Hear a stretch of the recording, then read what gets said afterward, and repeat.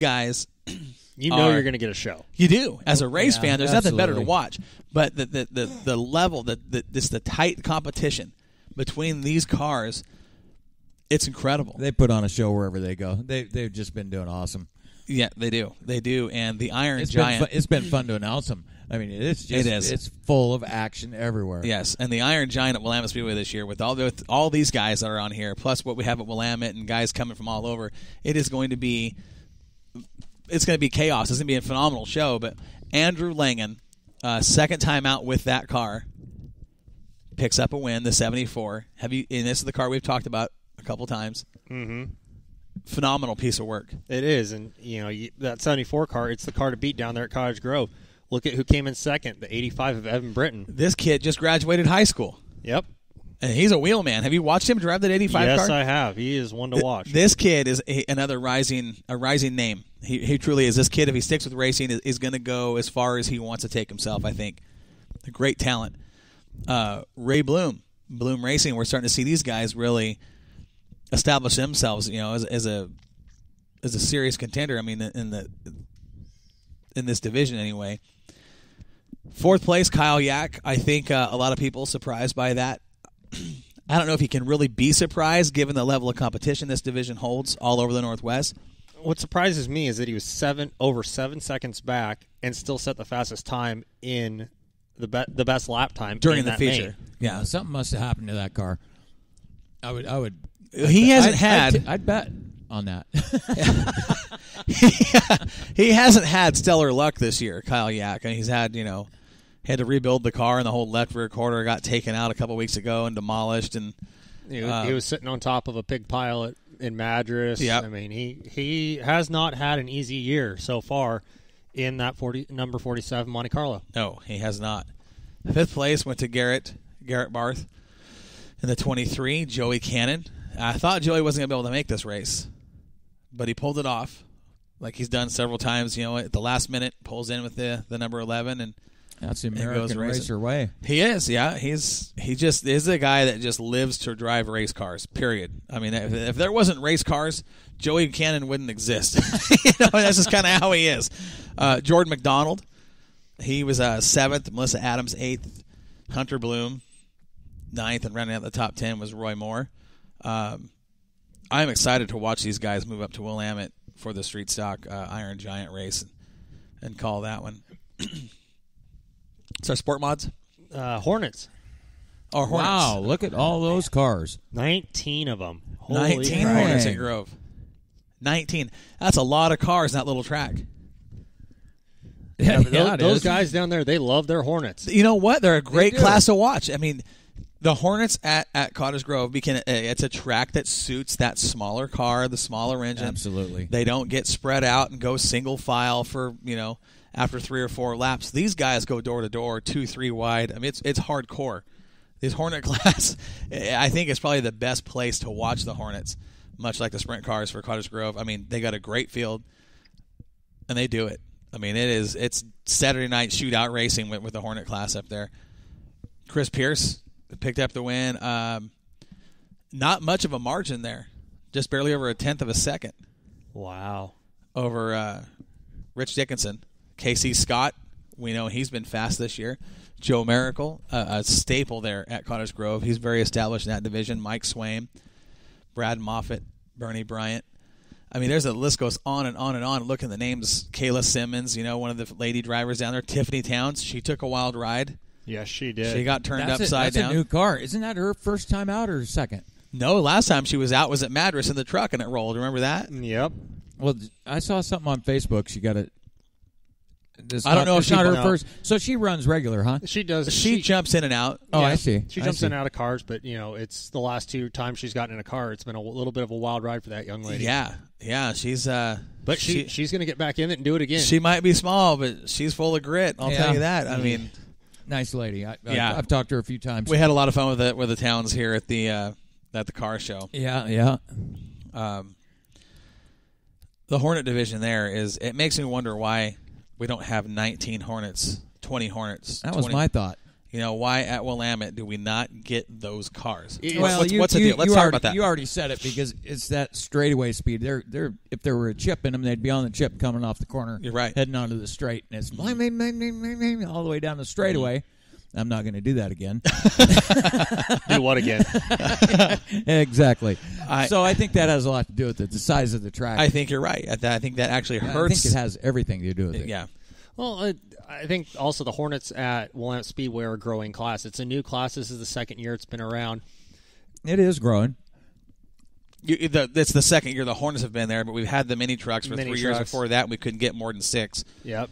But you've got, more Hornets showing up. This year the counts have been better than they were last year. Oh, I'll give you that. So it takes time. It does take time. What are you doing in your rocking chair there, Grandpa? I'm not even sitting down. Not even sitting down. Where do you want to start with Sunset, buddy? We're already at Sunset? We're at Sunset. Oh, dang. We're flying around here like Joey Tanner at Willamette Speedway. I know, right? Good. Let's start with the 4Bs. Let's go bottom to top. And then we got to start with the newbies then. Well, let's go to the newbies. Is your mama in there? She's not. Taylor Sayre. You know the Sayre family very well. Oh, yeah. Yep. This Raced is with Eric for years up there at Portland Speedway. Yep. Eric and Wes and the whole gang up there. Yeah. It's I am not surprised to see a Sayre in Victory Lane. Now who's Taylor to Eric or niece? Wes? Niece. Oh, it's a girl. Yes. Oh, I'll be darned. Yep. Young lady is she's been moving. She's come out of the karts. She's been moving up the last few years, and they've got her into this newbie class, which is rookie drivers basically in 4-cylinder race cars. Right. These kids are all under.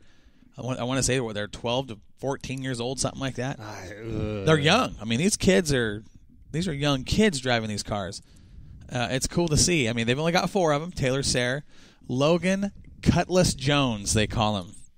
Logan Cutlass Jones, and then Bailey Jackson, another girl, Kaylee Skittles Battaglia. 3 girls out of 4. Wow. Logan, you got your hands full there, kid. I mean, he's probably thinking I'm in the right class. No kidding. That's awesome. I saw on MAV TV, I think it was, where late models on the pavement, they have a junior class. And these kids are anywhere from 12 to 16 years old, I believe it is. Really? And they're running full-blown late models. Was this in California? It was at Madera. Okay. Yeah. Okay. Yeah. Yeah, and what a great show those kids put on. I mean, they're driving like veterans. It's amazing. For the most part. Yeah. The talent we see coming up anymore. Kids, yeah. It used to be you didn't start racing until you were you able to get your own license. car and have a driver's license. Yeah. And now we've got these dads and moms out here that are saying, my kid's got some talent, and I'm not saying they don't, but getting these cars and we've seen Billy Workman get into late models when he was 12, 13 years old. Right. Same with Joey Tanner. And there is a learning process. Okay, and we know this. Look at Colin. He's been racing since he was knee-high to a grasshopper. Yeah. Colin was born with a helmet on. Did you make that up? No. But these kids, they grow up, they start racing so early. That's all they know.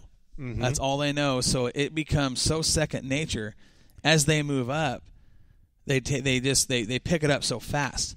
It's crazy to watch because we've got some young guys. We've got some kids. I mean, look at Kevin Bedoin's kid. I mean, he was 10 years old in a Hornet out at Willamette. I mean, it's crazy to see these young kids moving up into these big fast cars like you're talking about, the full-blown late models. That didn't happen 20 years ago. Not at all. You had to earn your yeah. Times are changing. They are, Yep. and you see talent quick coming out of the karts. I mean, you recognize who's going to be good, and if you've been around racing, and who's not. Yeah, you just see it. We are in our what division is this? This is the Hornet division. Hornet division.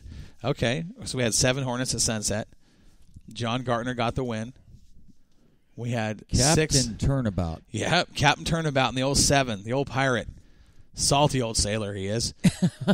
Aye, matey. Gary, he's a wheelman. This dude is hardcore. I mean, he's a racer. He's definitely fun to talk to out there at Sunset. Good little driver, and a little. He runs I want to say a Neon. It's got the big pirate skull and crossbones on it. And The whole Cool. thing. He's Captain Turnabout. Right on. William Wolf, another good-looking little Toyota that he's got out there. The old-school paint scheme, fast. Ron Henderson, Austin Henderson, going 4th and 5th. Travis Zimmerly and Ryan Conroy. There's only 7 cars now. See, again, these are the Hornets. There's only 7 at Sunset on a Saturday night. This is surprising to me because when I was there announcing, it was nothing to have 16, 18 Hornets all the time.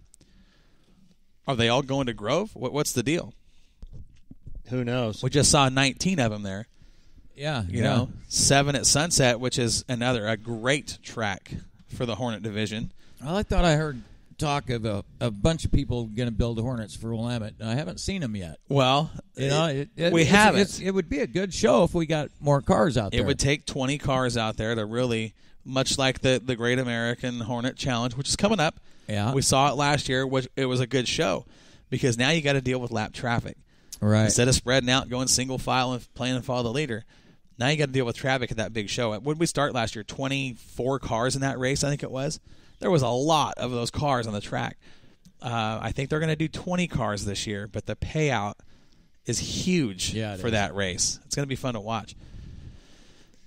Sunset Speedway, moving up to our Pure stocks. The pure stocks, okay. All right, so this is one step below what we call street stocks. These guys got to run DOT tires. No weight jacks. 2-barrel carbs. I think they're restricted to a 2-barrel carb. I believe. I might be talking on the line saying that, but Tanner Crowling was your winner. Larry Brookshire with the Brookshire name.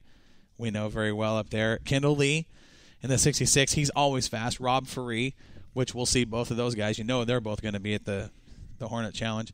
I mean at the what's that big one they have up there? Yeah, Iron Giant. I think they'll probably show up. They did last year. Mandy Clark. Yeah. Yeah, we saw her at Willamette earlier this year. She rounded out the top 5. She was the last car in the lead lap, too. Wow. Tim Zoltra, Travis Pitch. I wonder what happened to Travis because he's usually pretty fast over there. He's one of the top 6 laps guys. Down. AJ Marino, Scott Hoodenpeel, another guy that's usually top 2, 3, 4, multiple laps down. Looks like he broke on lap 5. And then Brian Fitzpatrick in the X11. Did you guys, while we're talking about Sunset, did you notice anything on Facebook today concerning Sunset Speedway? I did not. I did see something, but it was indirectly related.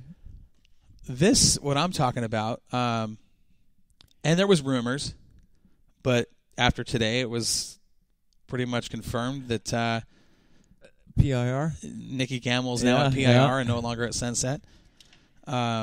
Not sure what happened there. If she had a chance to move on to bigger and better things and took the opportunity, I mean, if that's the case, you can't blame her. I did hear something along that lines, and my hat's off to her. That the way I understand it, she got an opportunity to go do the same thing at PIR that she does for Banks or did for Banks. Well, and it was all on a level playing field. Sure. Respect everywhere, Sure. and good luck. Yeah, absolutely. I want to wish her the best in any endeavor she has. But Nikki has proven in more ways than one she knows how to run a racetrack. Right. And if PIR was in a position where they needed to go out and get somebody to do it, I think they've got somebody that is going to be a huge asset to them. That was probably a no-brainer to go to her too. I mean, she's made Sunset a huge success. I mean, when that place was before she got there, not that it was bad, but right. It was she great. Improved it. She did huge things for Sunset Speedway. And we got to work with Nikki down here one night, and Yep. I really enjoyed working with her. So it's kind of a shame to see her go. She's a wild one, man. She is. She's a lot of fun. She's a hoot. Want to wish her the best and hope that Absolutely. Sunset can fill. That's big shoes to fill. Don't know if I want to be that person following Nikki Gamble. Joel said he wanted to do it. Joel did say he wanted to do it, and he'll be talking to Jerry, and he'll be talking to Jerry and turning in an application. Yeah, I don't know if you can use us as a personal reference, Joel, but probably don't want to. If I wanted good chances, I wouldn't use you. Yeah, that's right. Liar. Not that anything we would say would hold any water, but right. Oh, geez. Street stocks, right? Yes, sir. Moving in street stocks. Okay, who is our winner? Joey Tardio. Any surprise? No, but at the same time, that name's come up quite a bit. But look at who came in second. That's again no surprise if he wins. Arnie Case in the 3-3 car. So they call him Arnie at Sunset and Arnold at Willamette, huh? You know, it's just kind of Either way, he is the Terminator. he's a fast dude. Yeah, you know, is. and he is His name's always in there. so good. I mean, you watch him.